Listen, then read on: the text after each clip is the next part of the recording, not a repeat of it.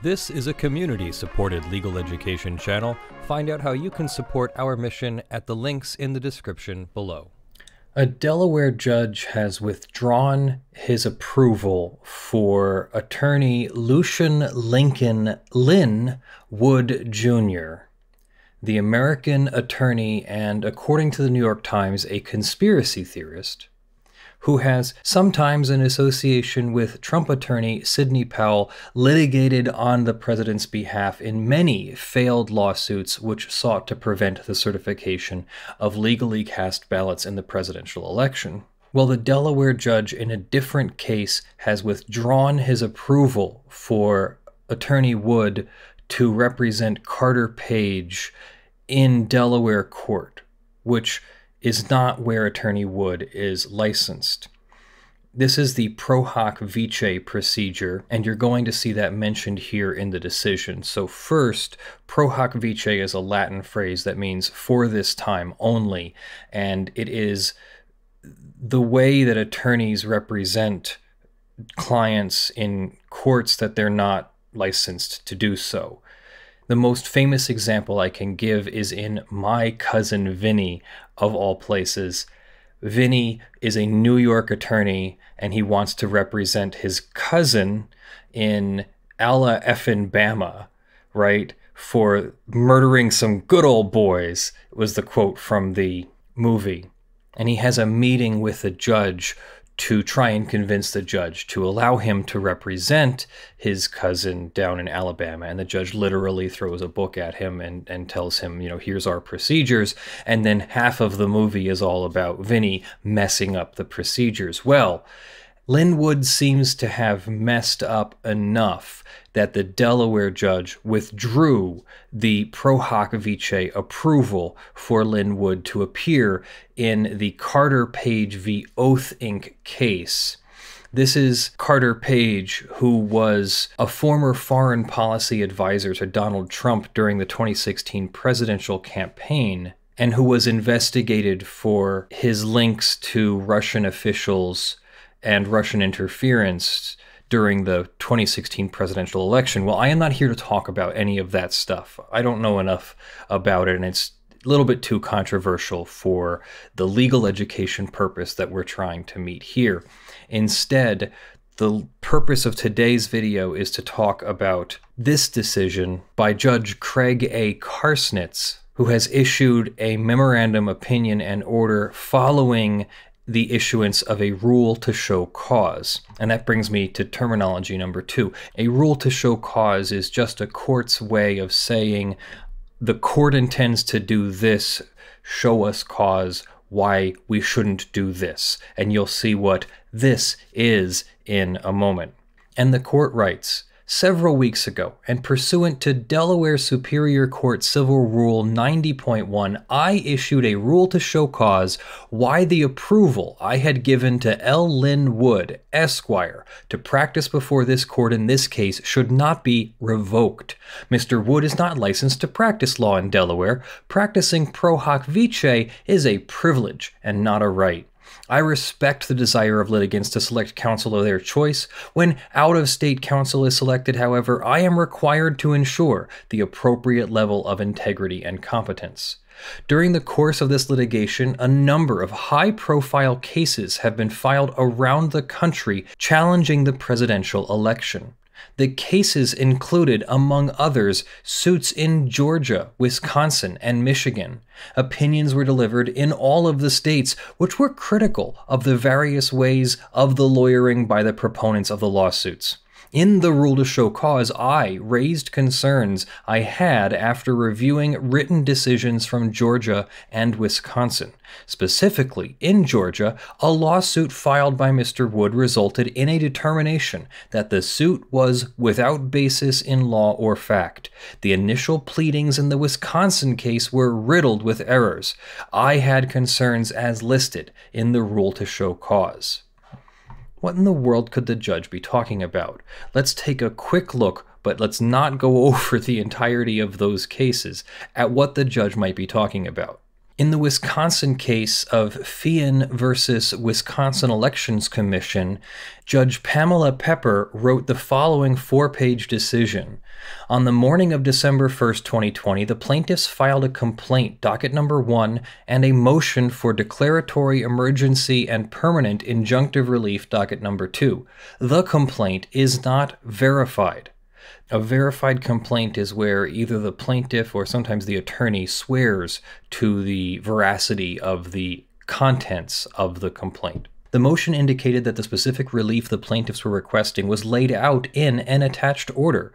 This language was highlighted and in a larger font than the rest of the motion. There was no order attached.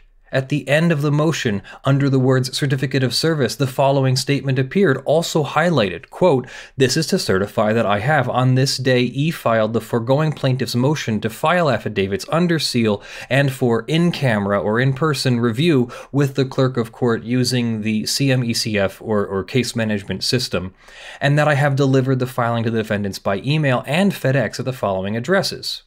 No addresses were listed below this statement, and no documents were filed under seal. There was no request for in-camera review. Under Federal Rule of Civil Procedure 65B, a court cannot issue a temporary restraining order without written or oral notice to the adverse party or that party's attorney unless the moving party, A, files an affidavit or verified complaint containing specific facts that clearly show that immediate and irreparable injury, loss, or damage will result to the movant before the adverse party has had a chance to be heard in opposition, and B, the movant's attorney certifies in writing any efforts made to give such notice and the reasons why notice should not be required.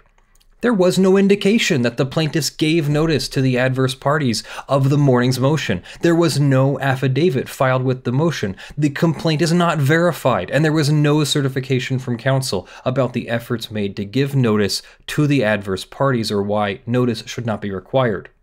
At 3:15 that afternoon, the plaintiffs filed another document. It appears on the docket as a motion to amend or correct, but the document itself is captioned Plaintiffs' Corrected Motion for Declaratory Emergency and Permanent Injunctive Relief at docket number 6. This motion indicates that the earlier motion was an inadvertently filed draft and acknowledges that the referenced proposed order had not been attached. At the end of the corrected or amended motion under the heading Certificate of Electronic Service, the motion states, pursuant to Rule 65, this is to certify that upon filing of this motion, plaintiffs will provide electronic notice to defendant of this action and motion as follows, and then it gives the email address for the Wisconsin Election Commission and defendant Governor Tony Evers. There is a proposed order attached to the afternoon's amended motion. The proposed order asks various injunctions, declarations, and orders. It does not ask for a hearing. Because the afternoon motion indicates that the plaintiffs will provide electronic notice to the adverse parties, the court does not know whether the plaintiffs have yet provided notice to the adverse parties or when they will do so. Until the plaintiffs notify the court that they have provided notice to the adverse parties, the court will not take any action because the motion does not comply with the requirements of Rule 65B. If the plaintiffs have provided notice to the adverse parties under Civil Local Rule 7B, these parties have 21 days to respond to the motion, and under Local Rule 7C, the plaintiffs have 14 days to reply. While the caption of the motion includes the words emergency and the attached proposed order seeks an expedited injunction, neither the motion nor the proposed order indicate whether the plaintiffs are asking the court to act more quickly or why. As indicated, the motion does not request a hearing. It does not propose a briefing schedule. If the plaintiffs believe an expedited briefing schedule is necessary or warranted, they may contact chambers with representatives of the adverse parties on the line and request a telephone hearing. Otherwise, the court will await the defendant's opposition brief. And that was dated the 2nd day of December 2020.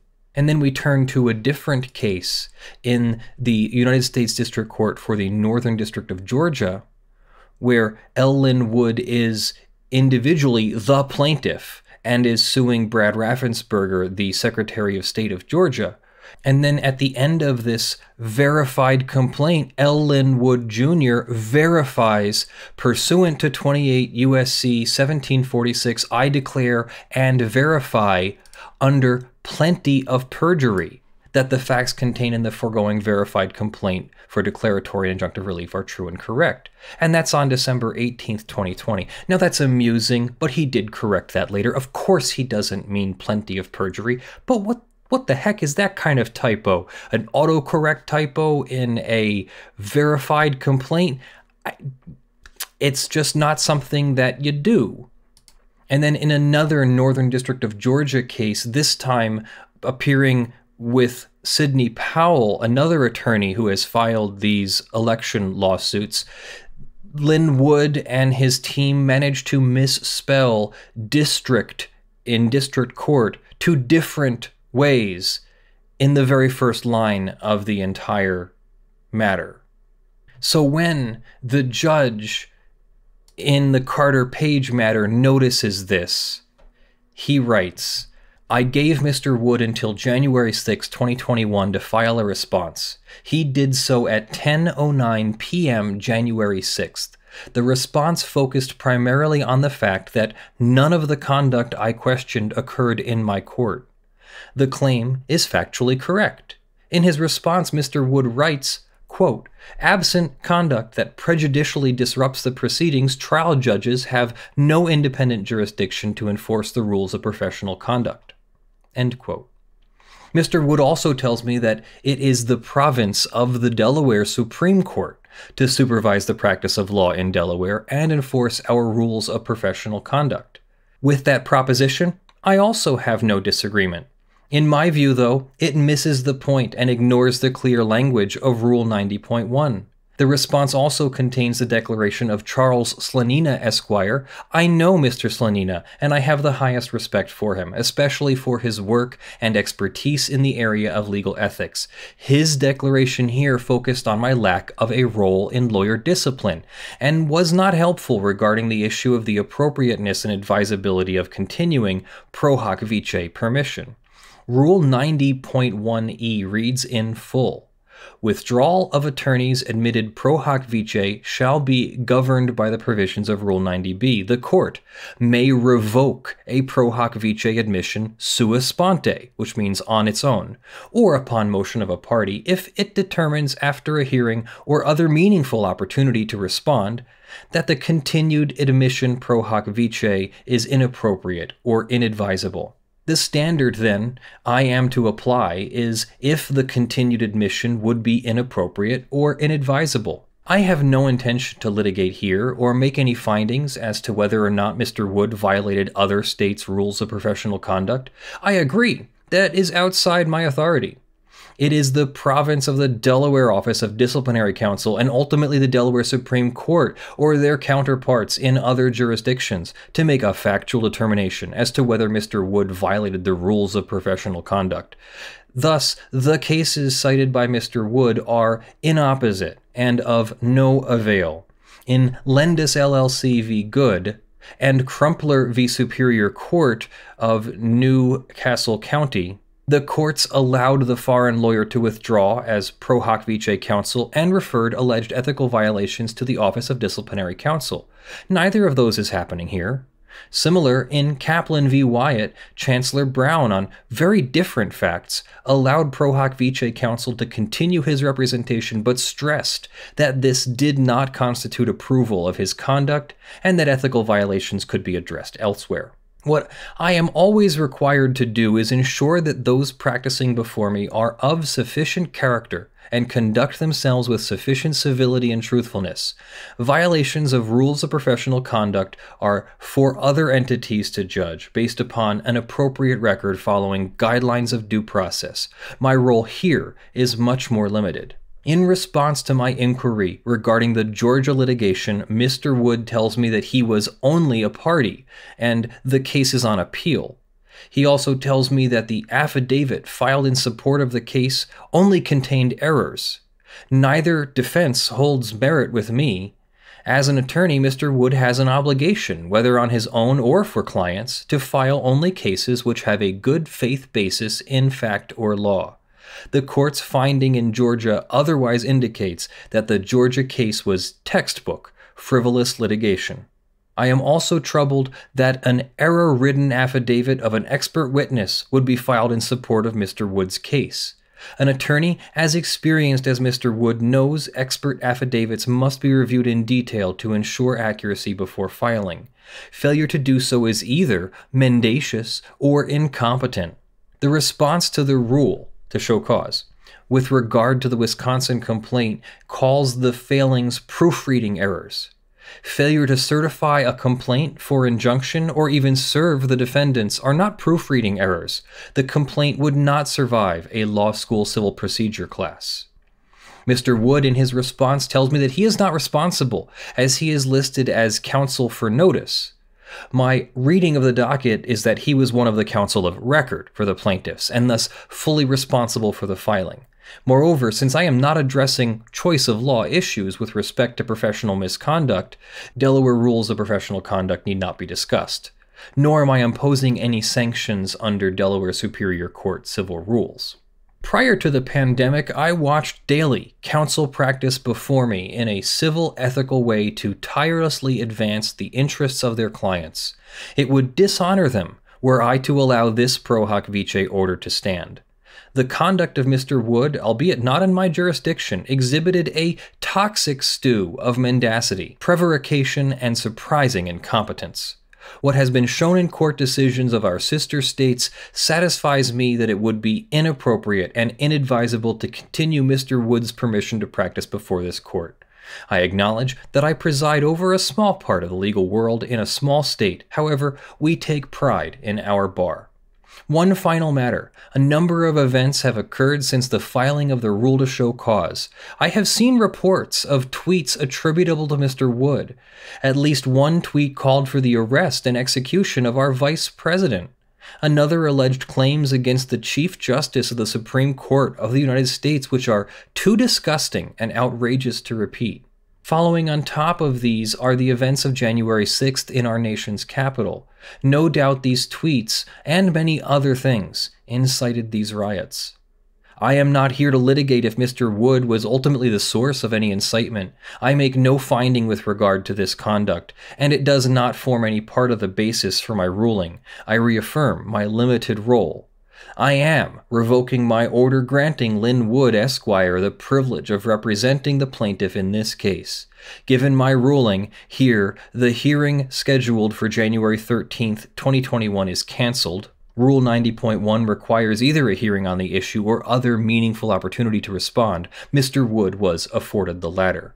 My staff will contact the parties to schedule as soon as possible a date for argument on the defendant's motion to dismiss. It is so ordered. January 11th, 2021, Craig A. Karsnitz. What a remarkable rebuke of Attorney Lin Wood in Delaware because of what he did in other states. It goes to show that some judges will care to review the character and competency of an attorney, and actions in one place will follow those attorneys wherever they go.